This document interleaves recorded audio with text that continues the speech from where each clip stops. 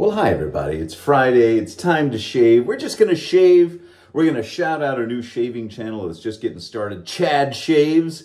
Shout out to you. So everybody, check it out. I'll have to go find it and put a link down below. So anyway, shout out. That's the earliest shout out ever. Chad Shaves. He started a new shaving channel, and I think he donated five pounds. I think there was like a little pound symbol, that little weird L that you guys use, and a number 5. I got the 5. But anyway, thank you, Chad. And go check out his channel. I always am rooting for anybody that wants to start doing something like this for a hobby and, you know, see where it goes. All right, so let's shave today. So I took a shower, did my hair. It's getting ridiculous now. It's like one of those birds of paradise plants, you know. Ugh, I need to get a haircut. I don't like it when it gets this big. So we're going to shave. I've gone back into the Bundu box, the South African sample box of stuff that was sent to me. Dr. Ed sent me a whole box of this stuff. I'm going to get through it all. I may not show you every single product because there's just so many. But this one is the Sangha Symphony. Those are a couple of Longhorns they got down there in South Africa. Sangha Symphony. So what does this smell like? Ooh, it's got that beautiful, I wish this was food because I love that texture. It's got a slight menthol to it. Look at this. It's like a friggin', I gotta do something to shave this.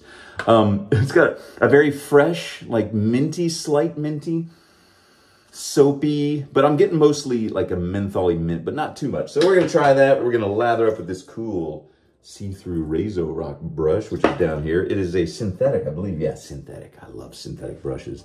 We're going to shave with the old Rockwell 6S. I haven't shaved with this in a long time, and I shaved with it yesterday, and I was like, I forgot how much I love this thing. The Rockwell 6S. I think it was the first razor that anyone ever sent me, like, to try out for a review. So thank you to Rockwell for doing that. And since I've gotten their T2s and oh man.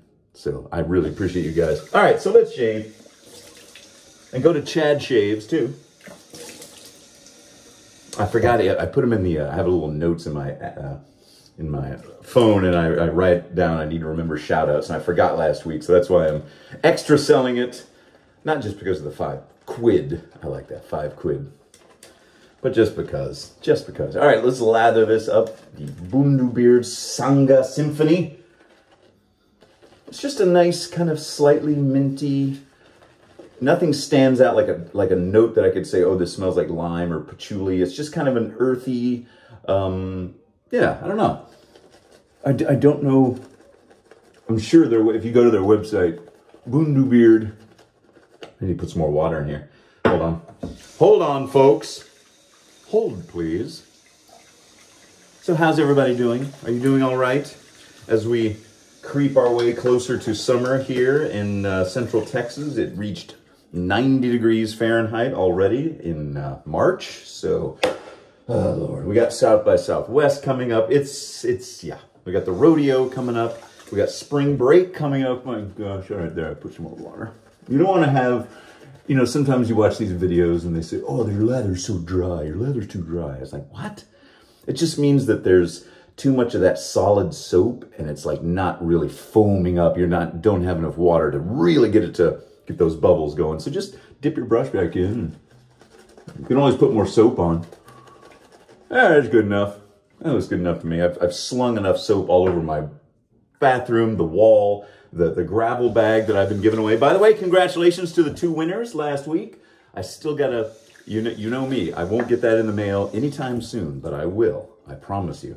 Remember these? I got to give away 2 more now. And I'm going to put a Barbasol in there, put one of these Jurassic Park cans in there, because I got a whole bunch of them in there. I also have the ones that are like rusty. So, I don't know. You never know what you're going to get. So I'm going to hide 2 of these around town here in Austin, Central Texas area. I don't know where. I don't know when. I'll let you know. But thanks again to the folks at Gravel for sending this to me. And now my youngest is using your scent as his cologne right now. So he's a man of good taste. All right, so let's shave. So the Rockwell 6S, I had the blade that's in it now. I had it in my Alpha Shaving, the titanium one, I think. It was either that or the Pearl Flexi.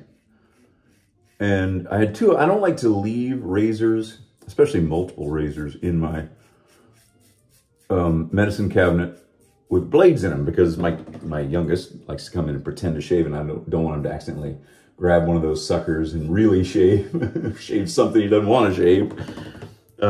So I like to use them, or at least like I'll leave one. And what I'll do to remind myself, normally my razor's laying down like that. I'll put it up on its end to remind me that, hey, this one's got a blade in it.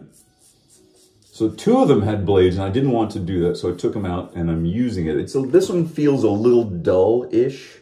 Like you can tell. These are all feather blades, by the way. That's all I use these days, just feathers. So unless I say something else, I'm talking about feathers. Fantastic blades, sharp, but don't be scared. Just nothing to be scared of. It's just a sharp blade. And in fact, a sharper tool is more safe than a dull one. So you know that about cutting stuff. Keep that knife sharp. Anyway, so this, you can tell when it starts to dull because it just doesn't as effortlessly go through your whiskers. You just can kind of tell after you've done it for as long as I have now, you kind of get that feeling. So what I'm going to do is, because I got another one here from the other razor, like I said, I had the 2 with blades in it. I don't like to have more than one, just because I lose track. And I have sliced my thumb when I didn't know there was a blade in there. So I'll put this in the old blade bank. And if you don't know what to do with your blades, just get like an old Altoids tin, you know? Any old metal. They used to have sucrets back in the old days. They had these metal, you know, hinged sucrets, cough drops that people always had, but now it's Altoids. So just get an Altoid tin and stick it in there, and when it's full up, you know, maybe tape it up and dispose of it properly. But what I do, somebody, I think it was my friend, I think it was the Space Soap fella, I can't remember, Mike, that sent me this sharps thing. So you can do this too. Or you can just, like, take your blade, put it in the middle of a, you know, either toilet paper or there's a Kleenex, fold it over a few times, and then I like to bust it in half. And then it's very small, and you can put that in the trash if you like. Lots of different ways. I don't know anything about recycling of these. I don't know if you can. Well, it's kind of an interesting, I like this. I don't know, interesting little look. All right, so we've switched out the blades. Let me make sure it's tight. All right, here we go.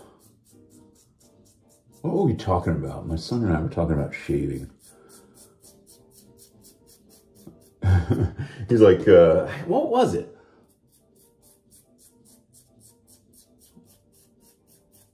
Sorry, I wanted to make sure I didn't cut myself when didn't want to chat too much when I was doing my jaw. I talking about maybe running around the house naked or something. I don't know. When my brother and I were little, we used to streak around the house back in the 70s, back when streaking was a thing. You guys heard of that? Streaking? You just get naked and run. Hey, my brother, by the way, shout out to my brother in Colorado. He got hurt on the job. He's okay. I mean, he's on the mend. It could have been much, much worse, but he lives in Colorado, and he's been like an independent contractor finishing these beautiful homes, you know, like he works on them and he gets up and he's always worked with his hands, you know, and loves the outdoor life out there in Colorado. Always been like kind of like a mountain man, you know, after we all left Houston and he left New Orleans after high school. He went to Colorado and just started his family, and they all just like mountain people. It's really cool. Anyway, so he was finishing a roof on one of these homes. So he was off the ground on the first level. There's a roof here and then a roof here. And so he put a ladder up to get to that higher roof level. And he starts to climb up it and realizes the ladder is going. It's like, I don't know if it was leaning back or whatever. So he pushes off in an attempt to stop himself from going all the way, and he lands on the roof there that he had the ladder sitting on, dislocates his knee, and that made his entire then body weight go over, and he fell off the roof onto a pile of trash, like the trash bin, on his chest. So he broke his wrist, he dislocated his knee, and he had to have stitches in his ears because something cut him in that big giant trash pile. But man, I talked to him, I talked to my mom, and it could have been so much worse. He actually had to drive himself to the hospital because he lives in a small town in Colorado. And for whatever reason, he had to drive himself. He went to the urgent care to begin with, and they said, you need to go to a hospital. And so he did. So he's doing better, but he's going to be out of commission for a while. So, you know, think about my brother for me, will you, if you got some time. send some positive energy and some love and thoughts and prayers and all that good stuff his way. And it's a scary thing because when he was a kid, he had one of his best friends had one of those three-wheelers. You know, I think they've been outlawed since the 80s. Those big motorized three-wheelers with the big inflated tires. They look like, you know, big wheels for rednecks. You know what I mean? Now they got quad, they got four-wheelers, which are more sturdy. But at the time, it was three-wheels. And these things were known for just flipping over, killing kids, hurting people. Terrible. I think that's why they outlawed them. I could be wrong, but my faulty recollection. Anyway, so we're in my neighborhood in Houston, just your typical suburban, you know, all the houses built in the late 60s, you know, streets, sidewalks, all that jazz. Nothing fancy. And we're all riding this three-wheeler. We're taking turns riding it down the sidewalk, go across, up the sidewalk. My brother gets on it after all of us have been doing it. And he's going down the sidewalk on the other side. And he hit a broken piece of sidewalk that was like this, you know, it was like that. And it made him fly forward over the handle. He's going about, I don't know, 20 miles an hour on this thing. I really don't know. And he flies over the handlebars and smashes headfirst into a tree. And I'm watching this from across the street, like just across this little suburban street. And I see this happen, and I'm like, oh my God, my brother is dead. And he fell in such a way that his head was under him and his legs were here, and the three-wheelers, I thought he was dead. I thought that was it. I thought I just witnessed that. And so we all ran over there, and I you know, I was a kid. And I think I had to undo the position he was in with his head tucked under, and I think I kind of helped. And then he was conscious and he was alive, but God almighty, they took him to the hospital. He had this huge knot. I mean, it was bad. And the doctor said if he'd been going just a little bit faster, he would have died. And so once again, if he's cheated, really, really, really bad injury. So please, I love you, brother. Don't do that anymore. We're both getting too old to be climbing up ladders on the second-story roofs to third stories. Oh, my gosh. So anyway, oh, man, yeah. Forgot about that. It just came rushing back to me. Okay, so let's finish this last one, and then we'll just get on our way. I got to go walk the dog. I got to get something to eat. Got to get something for lunch.